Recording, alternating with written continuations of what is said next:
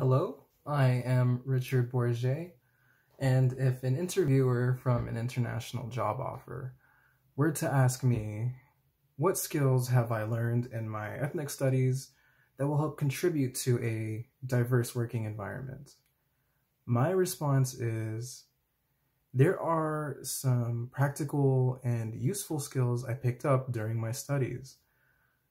Some of them being anti-racism recognition and strategies. So a couple examples for those would be noticing racial prejudice amongst employees and employers.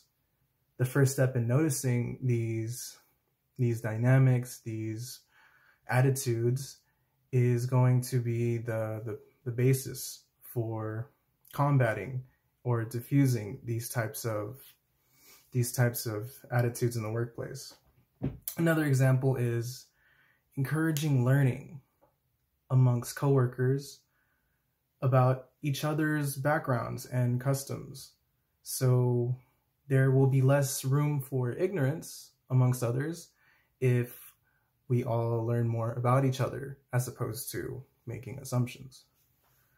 Other skills include being mindful of unconscious or conscious biases.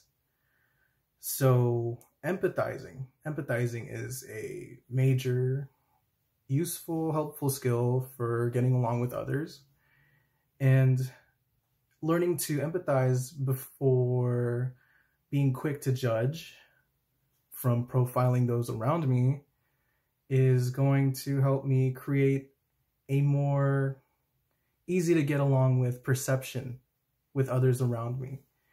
I am able to separate my own judgments and get to know the motivations, the thought process of those around me, and will more likely be more cohesive and competent in my work when in a group.